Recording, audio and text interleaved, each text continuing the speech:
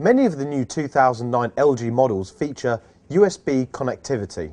This allows us to plug in things like USB memory sticks, MP3 players, digital cameras, and USB external hard drives.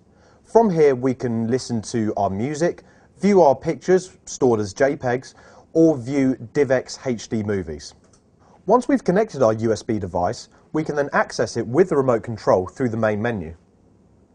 All we have to do is press the menu button on the remote control, go to the USB icon on the screen,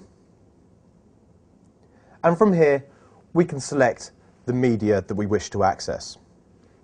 So, if we go to our music list, we can now listen to our MP3s, and now we can also access our movies as well. The USB movie playback feature supports a wide range of file formats, including DivX HD. And finally, we can access our photos as well by simply selecting the photo list, and there we have our photos, and we select the one we want to view, and then it displays on the screen. Now the best part about this feature is we can now start a slideshow as well. So if we select the slideshow option, this will run through all the pictures that we have stored on our USB device. If you'd like to know more about any of the models you've seen from the LG 2009 range, please check out www.lge.co.uk,